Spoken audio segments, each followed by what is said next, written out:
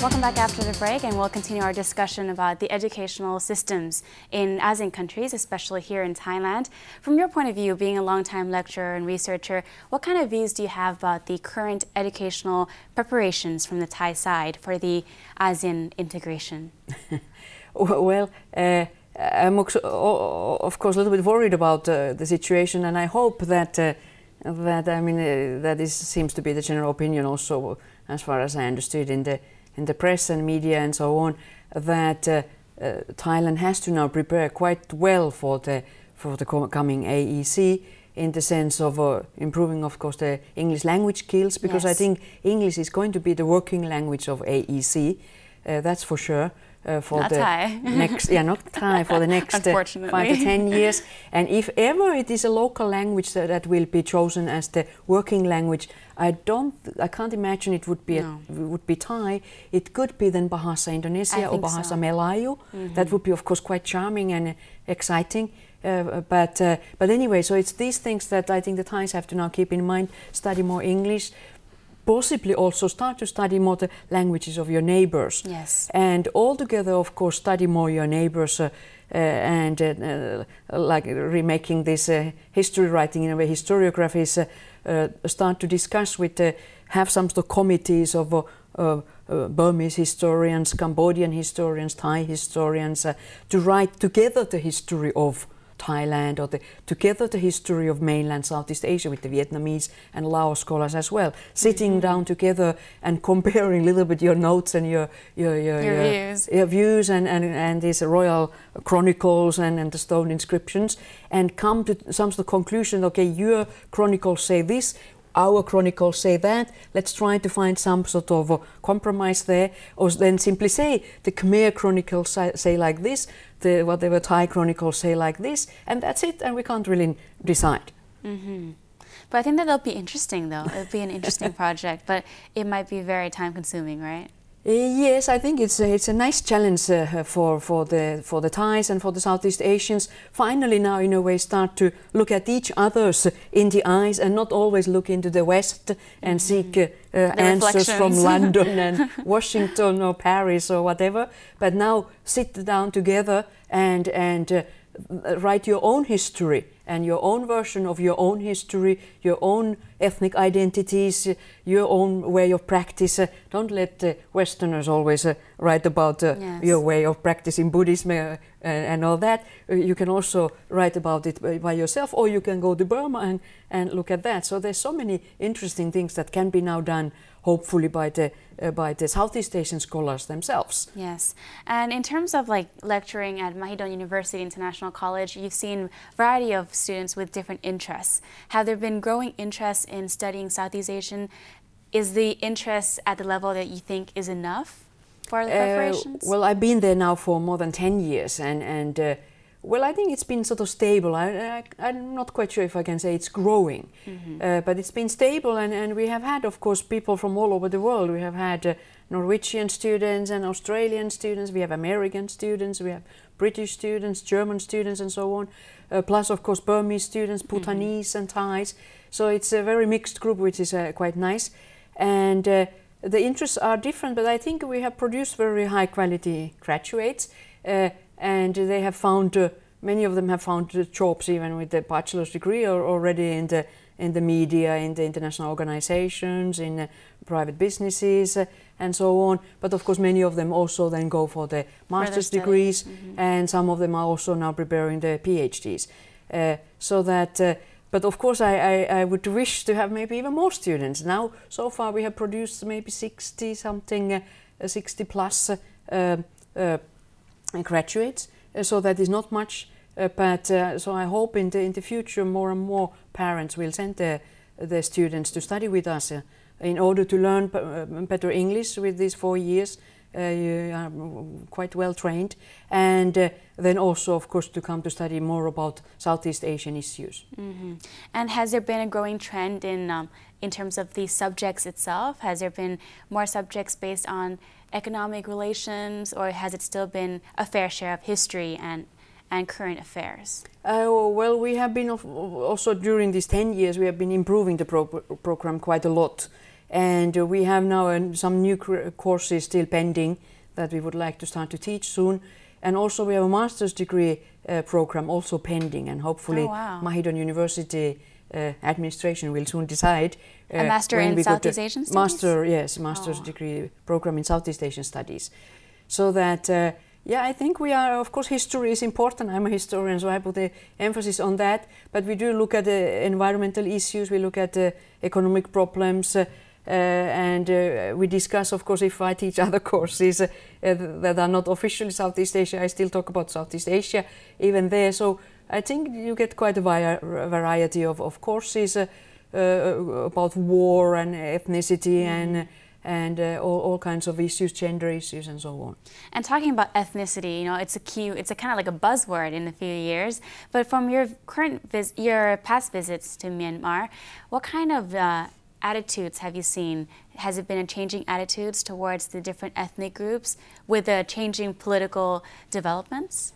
Well, inside Burma, inside Myanmar, everything looks actually different. I mean, the whole ethnicization of Myanmar is very much the work of the Western scholars. I mean, there are, of course, huge problems and arguments about the natural resources at the border areas, and that is understandable. Of course, the people who live at the border areas, they should benefit something of the mineral wealth of those areas. It can't all be grabbed by the central government, but vice versa, it shouldn't entirely be grabbed by the border areas either, and then maybe smuggled across the border. So it's quite a difficult issue, and actually it's more about economy than about ethnicity. Whereas it's quite interesting to see inside Burma, inside Myanmar, everyone, nearly the first question after they introduce, the Burmese people introduce themselves, the next question is, which ethnic group are you? Yes, or actually maybe they would say it when they introduce themselves. Yeah, exactly, already it's in the name a little bit often. And it's no problem, after that it's okay. It's like maybe the Thais would say, where are you from? I'm from, which part of Bangkok or which part of the country. And after that's okay, let's go to the movies, let's go to drink coffee. And that's it. So, and also then, of course, what impresses me is that everyone speaks very good Burmese. I have studied Burmese many years, never learned it, but I can hear that they speak very good Burmese. So whether it's Indian Muslims or whether it's any ethnic groups, Pao, Shan, Kachin, of course, Arakanese, of course, speak perfect Burmese anyway, but everyone speaks perfect Burmese. So it is not an issue actually inside the country that much. In the center, it's of course only, as I said, the border regions. And there are lots of different issues that are on plate, right? With the Dawei Industrial Park, Industrial Estate, do you think that could be a viable opportunity for the country? Definitely, yes. It's going to be very interesting now because it is in a way this old project that has been a long time there to sort of surpass somehow Singapore and have these trade links in a way between Thailand and Burma and be able to transport things across the Malaccan Peninsula. So it's all actually quite exciting. And I'm sure it's going to boost also Myanmar economy and the people's economy. But of course, the people have to be very alert and active and point out, criticize then if there are any issues about the environment. Yes, so that is of course something that they are responsible, and the rest of the world maybe too, keep an eye on that. But I mean, overall I think we shouldn't somehow resist the development and the project as such, but just be aware that it has its risks. But it also is going to have its benefits. Yes, and I'm sure that for many countries in the developing stages, sometimes certain decisions may be very difficult to make, but then we have to think of it in the long term and see that if a majority of people could benefit, then what we need to do now is try to minimize the impacts when we try to build different projects. But from your point of view, just as a last point, what kind of threats do you think that the Thai government could view from these development projects in Myanmar and the political climate that seems ever more optimistic? Or maybe migrant labor flows? Well, there's been no news, of course, that many of the migrants, of course, probably want to go back to Myanmar to work there, and that's understandable. So then probably Thailand will have to find migrants from somewhere else. But I think it's also an opportunity, of course, for Thailand to now somehow improve the links to Myanmar altogether, the people of Myanmar as well, and not only the government of Myanmar, but also, of course, if there is now a more democratic government, that too, and start also some. What would be, I think, would be very good is far more student exchange. We do have, of course, lots of Myanmar students coming to Thailand to study.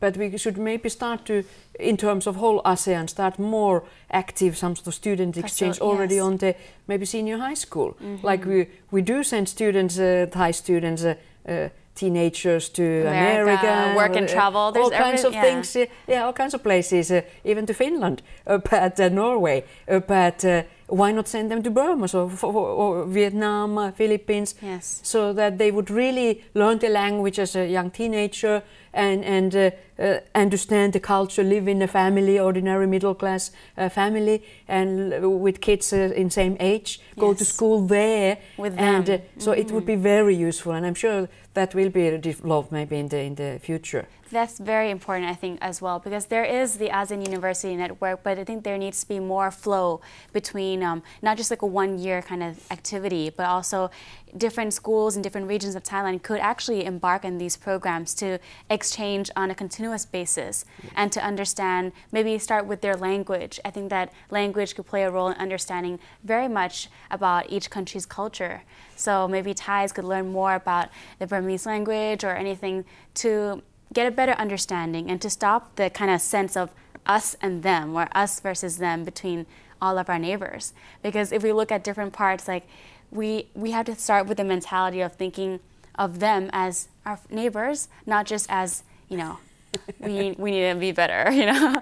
So there's lots of things and lots of rooms for improvements, and I thank you very much for your help in sharing us about different perspectives on the growing interest, or maybe the need for more interest in Southeast Asian studies. Thank you for your help. And we look forward to welcoming you again, maybe in the future, after the integration, perhaps.